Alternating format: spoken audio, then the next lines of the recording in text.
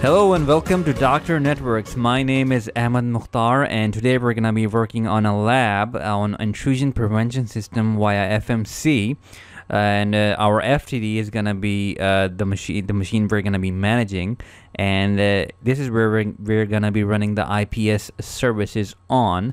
But first off, we're going to be doing a little bit of hacking in terms that I have a Kali Linux box over here in the outside zone, and I have the most vulnerable system in the planet right now is the Windows XP, and I'm gonna be using Windows XP. I'm gonna first of all hack Windows XP. I'm gonna show you how that hack happens, and then I'm gonna show you what happens when I have an IPS in between them, primarily having a line of defense between the Windows XP box and the hacker.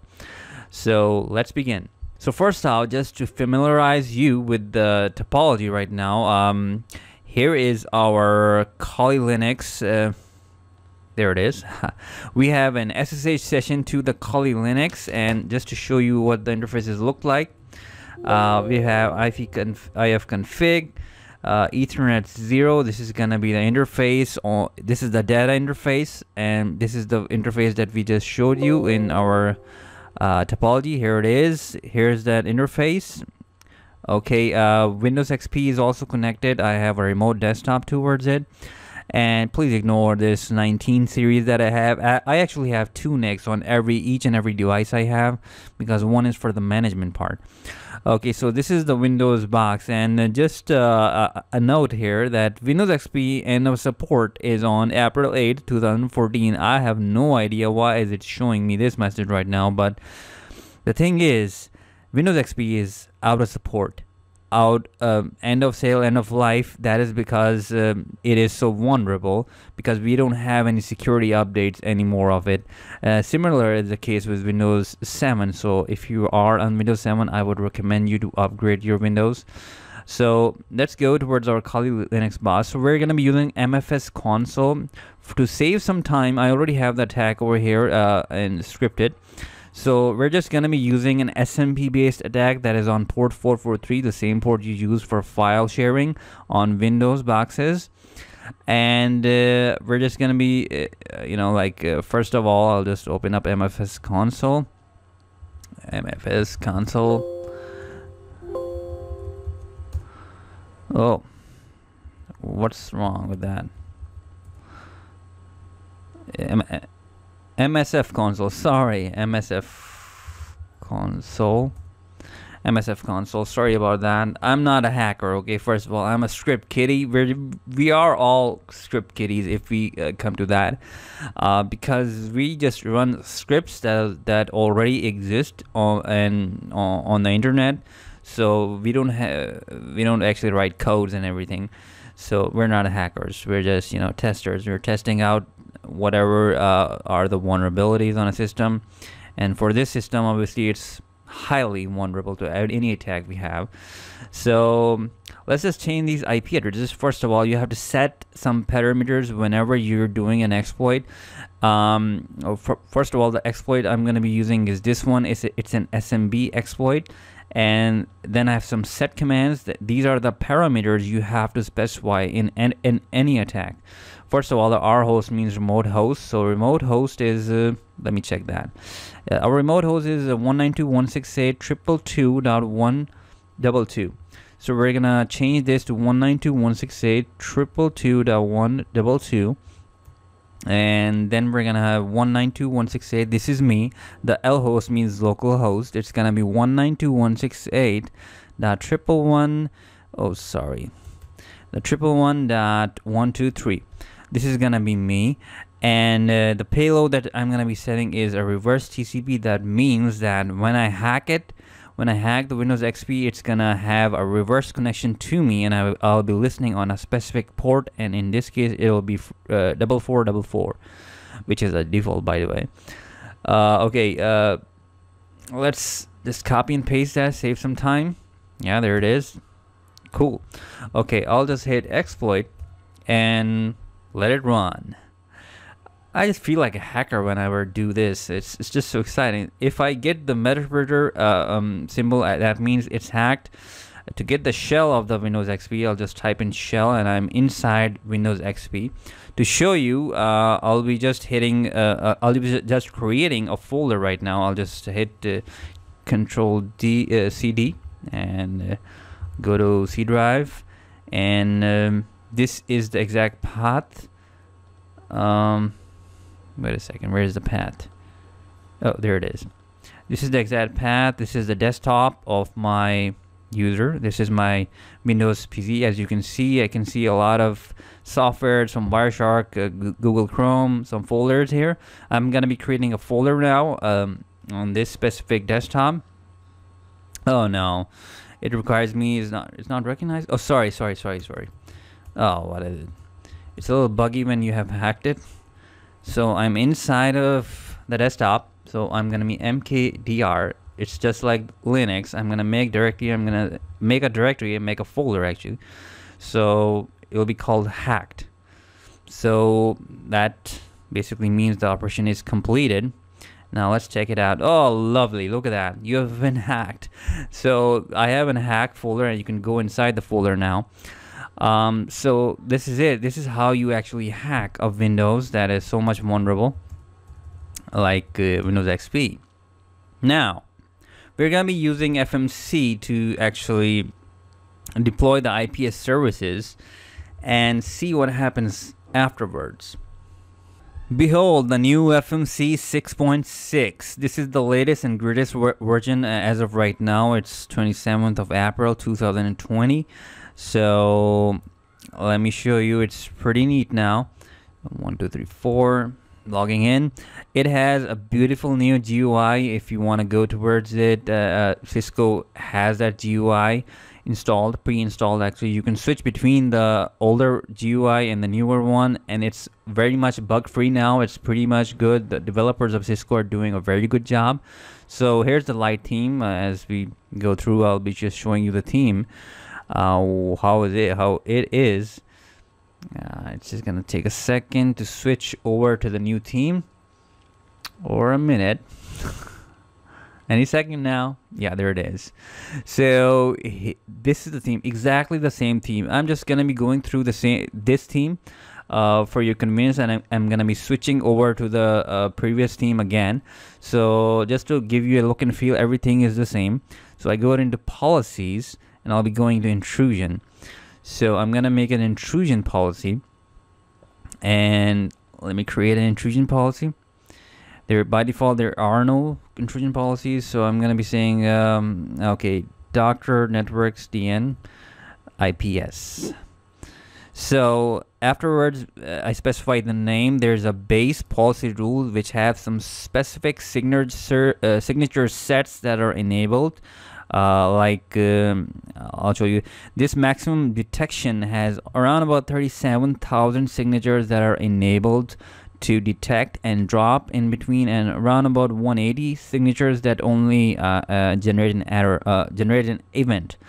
So it depends on your deployment. If you're if you have a very risky server that resides on your network and you want to protect it on a maximum level, so you would obviously go with the maximum detection because it has the most number of IPS signatures enabled. But it all depends on your actual deployment and your server, how much it has security, does it has any antivirus running on it, and is it really vulnerable, and is it so much crucial for your environment? Even if it goes down, you don't have any backups for that, those kind of things, or maybe you can't afford it to go down, so you go for maximum detection over that. So we're gonna be using maximum detection right now, so I'll just go and create and edit the policy now. It's gonna take a little bit while, as it always does in FMCs. So so I'll just wait. That's what I can do, or I could fast forward this. Let's see. Okay, the bottom line is I had to cut the video because it was taking a lot of time to load. So here's that our name, and here is our base policy that we selected. And oh, sorry, I just communicated to you. It's not 37,000, it is 31,000 signatures are enabled for drop and generate events, and 180 rules. Got that right. 180 rules almost that only generate event, they don't drop the packet. So now I have these policy layers, as in that maximum detection is the one that I just selected. It has some specific rules that are already enabled. Those 31,000 rules are enabled in here, and as you can see, there are a lot of rules that you see that are of this X. This is the basic rule state, meaning what will happen with the packet if an attack has been like detected. That is, like web vulnerability scan attempt attack has been detected. What's going to happen with the session or the packet? Oh, out of breath. So it's going to drop the packet. So maybe I want something to not drop the packet. I want some specific app detect web vulnerability scan to pass through. So I could just go in and change the rules from my changes. I could go in and say, this rule, DNS request attempt rule, I want you to only, maybe I want you to disable that, or maybe I just want you to generate events. Don't do anything with the packet, man, or the session. We just want you to generate some events. That would be cool. We'll be looking at that, but not right now. Actually, I'm just going to be showing you what happens with our attack that we just generated and hacked the Windows XP. So we'll just leave this rule as it be and go to devices now. Device management. Now we have a virtual FTD 6.6. Again, this is the latest and greatest right now. And oh, not into devices, sorry about that, into policies and access control. I was just trying to show you what FTD I have. So I'm trying to be cool here. So edit, and there are no rules, as you can see. Only a network discovery rule is in place. So I'm going to be adding a rule and saying IPS rule. Now I'm gonna leave everything at the default. Don't do this in the production environment, please. You have to specify in each and every zone, networks, everything should be there for optimal performance. For the inspection part, I'm going to be going in and saying, you know what, I'm going to be using the intrusion policy of DN IPS. And obviously the logging. I'm going to log at the beginning. And there's our rule. Everything is on any. Don't do this on production. Please, not this at least. This any part. This is really bad. So I'll just save this. And in this new FMC, the deployment part has a deployment history part that is separated, and the deployment part. This is the main part. So I'm going into deployment. I'm selecting the FTD. It's going to show me what changes were there. This I basically shows show or hide unmodified policies. So all the policies that weren't modified in this are going to be showing up. So they're showing up, no needed. So I'm going to be deploying this now. So there it is. Now I may fast forward this video, but I want to show you this cool notification bar that they have in this new theme. Look at that. It slides from the right to the left, and it's really oh, it just goes like fades away so smoothly. I'm just seeing it and then feeling enlightened. But it'll take some time, so I may forward this video. Okay, the deployment has been completed, and I had to cut this video. Now let's go back again towards our Linux box that was hacking it. Typing in MSF. That's MSF, not MFS. So sorry about that. MSF console, and Metasploit is running. And we're gonna be, to save time, I'm gonna just copy and paste that hack that I just had already, excluding the MSF console.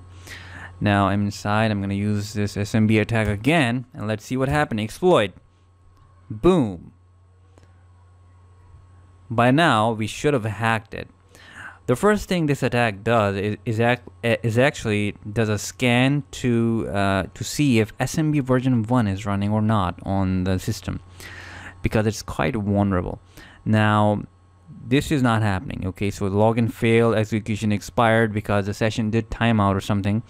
So let's go towards our FMC and see what we can analyze from the logs. And here in the intrusion events, what do we see? Now this is gonna be neat, hopefully. Oh, look at that. Isn't this beautiful? I couldn't hack the Windows XP, and you could see that this was an attempt to detect SMB version 1. After the attempt, it basically does another attack and possibly another attack. So it basically does 3 or 4 attacks to actually get the Windows XP's reverse TCP session and execute the exploit accurately. So the first thing it does is obviously does an SMB version 1 query if it's on or not. So this is our line of defense over here now, as I specified over here. This is our line of defense right now, and it's working accurately. This is how IPS really works. So I hope this has been a very good informative lecture for you guys, and thank you for watching.